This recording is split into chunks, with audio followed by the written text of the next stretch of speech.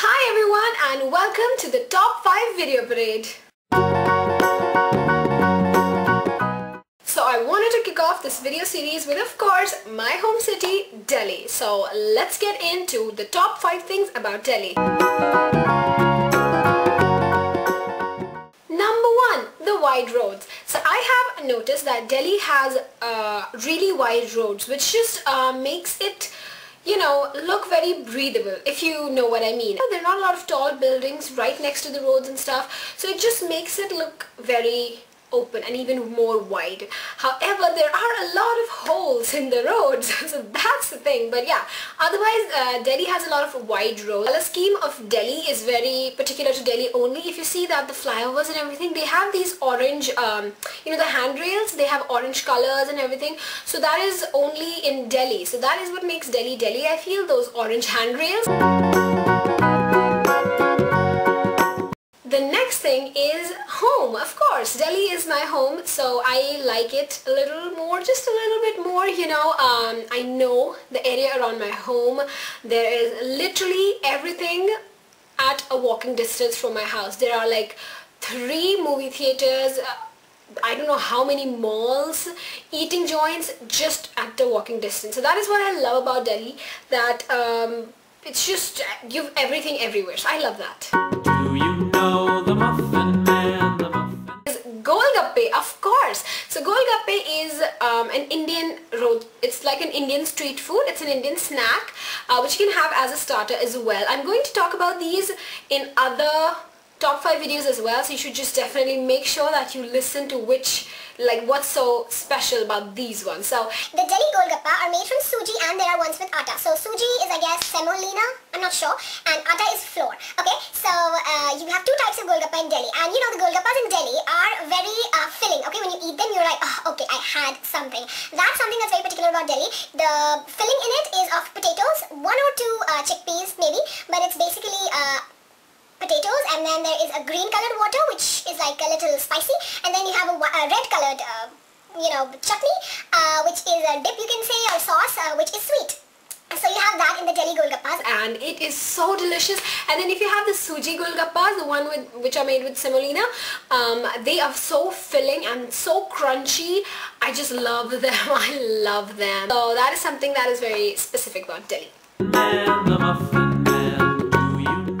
The capital city, and of course being the capital city, there is there's a parliament and everything, so I really like that area. There are different embassies and that area is just so beautiful. And of course the Mughal architecture, Mughal influences have been in the architecture in entire India. However, they have been a little more in Delhi, being Delhi being their capital as well.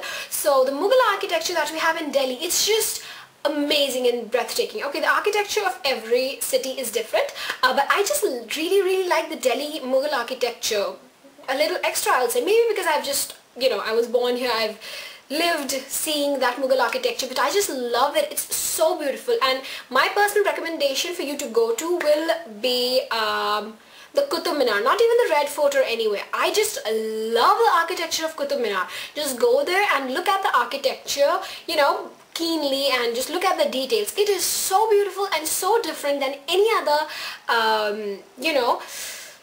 heritage site in Delhi. I just love the architecture at Qutub Minar. It's so beautiful, and the place, it's just, the entire complex is so nice. It's very open. Okay, you have a lot of sunlight there. There's a grass garden as well, and then you have the Qutub Minar, and there's something written there in Arabic, I think. It's so beautiful. Arabic, I meant.